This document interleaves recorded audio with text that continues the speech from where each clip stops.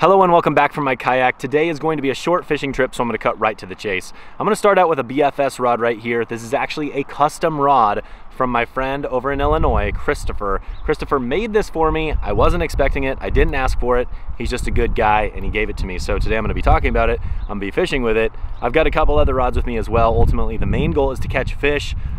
Whatever bites is good with me. Let's get started. I'm starting out with a 1/8 ounce workhorse jig with a Donkey Tail Junior on there and a Bronco blade.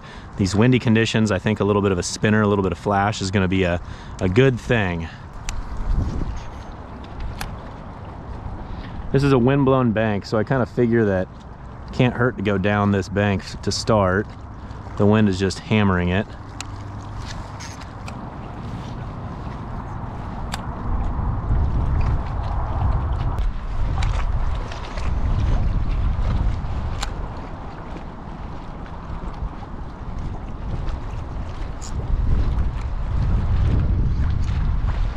That was a weird bite. I hooked him and it felt like I was snagged and then he stayed on there. That was really weird. I think he was behind a tree limb or something. And look at that rod. Look at that rod. Oh my gosh, look at that rod. Holy smokes. It's a pretty nice one.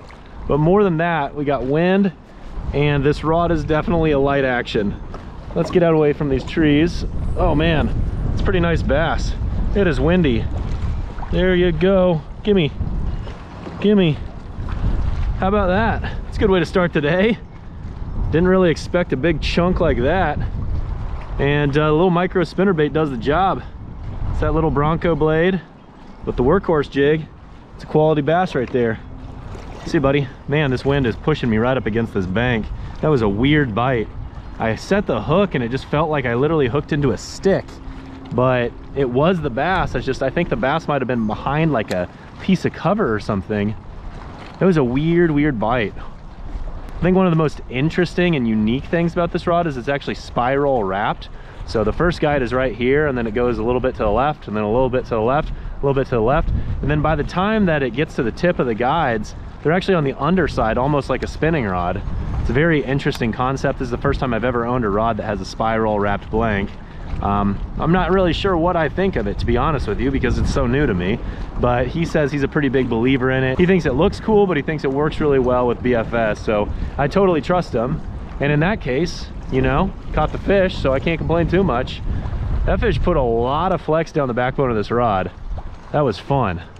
I will say I really like the simple butt design. It's just like a foam, and it's shorter to where it's easy to just kind of flick of the wrist accurately place it. So I really like the feeling of this rod. It's not like to the level of a pistol grip. It's still got a full rod butt, but it's shorter, and I feel like that's really nice for this style of fishing.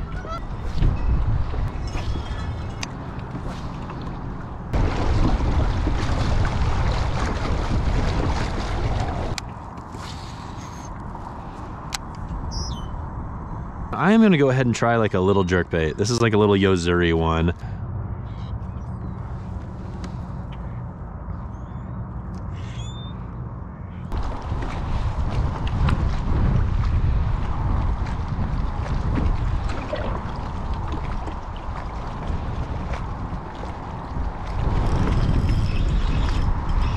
There we go. Man, working my tail off out here. What do we have here? A little bass on the micro drop shot. I don't know, I kind of just, oh boy, let's try not to break the rod today. Oh boy, well, thankfully I did not break the BFS rod during the process. Started getting hung up in the trees there. This wind is getting worse and worse. So while I started out here, it was probably about 12 or 13 mile an hour wind, but I think it's heavier than that now. Chunky little bass. Just fishing with that little drop shot I used in a recent video. It's still that white horsefly on there. I just figured I'd open up the door for perch or whatever else wants to bite. In this case, I just caught a little dinky bass. And I am okay with a dinky bass because I've literally just caught that one fish and it's been kind of slow going ever since then. So I decided to give up on the BFS rod just for the time being. I'll bust it out again here soon. The thing I like about the micro drop shot is I can really fish it in the wind. You know, sometimes it's challenging. You know, this level of wind is not exactly easy, but I can still get away with it. A little bit larger weight just allows you to kind of feel what's going on a little bit better than a lot of ultralight techniques. So I'm just kind of drifting it around near the bank. You know, this is a steeper bank, so I'm fishing it probably anywhere from about 4 feet down to about 10 feet. And I'm just kind of drifting it and twitching it around, letting the wind blow it around a little bit. And I figure eventually I'm going to put it in front of a fish or two. So hopefully I can catch more than just that one little bass. At this point, I will take another one. Nice solid bass.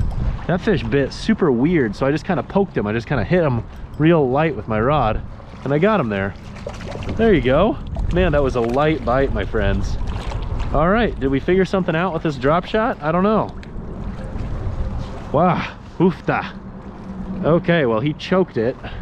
It was a real light bite. Let's try not to break any rods today. I'm gonna have to put all my rods down by my feet because I really don't want one getting hung up in the trees. And he had that thing down his throat. Nice little bass there, nothing crazy, but at this point, we just caught 2 within the last like 2 minutes, so that is good progress the way I see it. This is kind of an unconventional way to throw the drop shot. I'm really getting it up there right on the bank. And like I said, it's a steep bank, but I'm getting it up there next to the brush and the trees and stuff, and I'm just letting it sink. I'm getting my line down by the water because there's all this wind just blowing across me. And if I put my rod tip up, what's gonna happen is my line's gonna get caught in that wind more. And really what I'm trying to do is just kind of bounce this thing around near the bank and just hope that a fish scoops it up. And honestly, it's a little bit dangerous casting this thing up against the bank because there's a lot of tree limbs and stuff you can hang up on, but I think the closer I can get it there, the better, because as mentioned, these fish seem to be sitting pretty shallow for the most part. It's kind of deceiving because it gets pretty deep quick. So they might be sitting, you know, on 3 foot of water. They might be sitting in 6 foot of water. It's hard to say. Thought that was a fish, but I think that was a tree limb.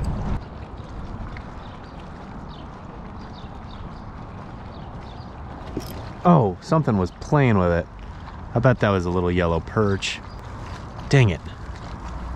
At this point, I will end with whatever I can get. If I get a little dinky yellow perch to end my day, that would be just fine.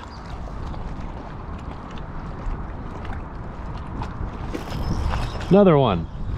Oh wait, yellow perch. What was I just talking about? Dinky yellow perch. I will take it. I knew there was a chance at another fish. And I knew I could catch another species.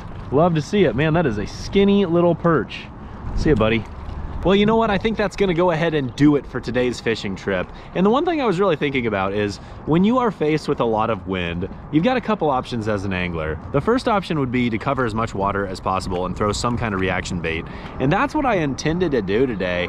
But as that wind got stronger and stronger and I wasn't catching fish and I was losing confidence, I really switched to the other option. And that is to slow down and fish a confidence bait in one spot and just fish it really hard. Now in this case, I was throwing the ultralight drop shot. I just recently did a complete guide to this rig, and I will say I love this rig, but when the wind is blowing, it is one of the best ways to maintain a slow micro profile. If you want to fish with ultralight in the wind, it can be challenging, but this one right here is a great option. So make sure to check it out. Check out that other video. You can learn everything about this rig there. Otherwise, thanks for watching this short fishing video. We will catch you next time.